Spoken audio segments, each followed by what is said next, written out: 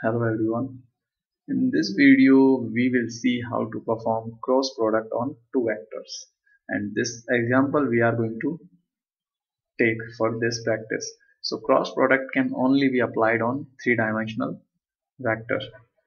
So in a calculator first we need to set vector mode, press mode button, and in this list select vector by pressing key 8. Now in this one we need to enter our vector. So first vector we will store in vector A and second in vector B. So we are going to enter first vector, so we will select vector A.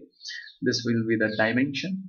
So we are having three-dimensional vector, so we will select 3 by pressing 1. So here we will enter our first vector, 2 equal sign, 3 equal sign, and 4 equal. So we are done with first vector. We will press AC key. So pressing AC key will save your vector. Second, we need to enter second vector. We are already in vector mode, so we will see the menu shift 5. So in this menu what we want to enter second vector, so we will select data.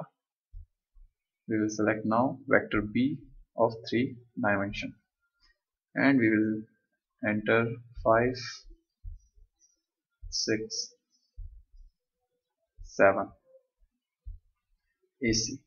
So we are having now vector A and vector B. Now we will simply multiply them. So it will give us cross product of those two vectors. Press shift vector. So first we need to refer vector A. So we will refer vector A. Now we will multiply, and again shift vector. We need to select vector B, 4. Just press equal sign. So it will give us -3, 6, -3, which is equivalent to this one. Thank you very much for watching.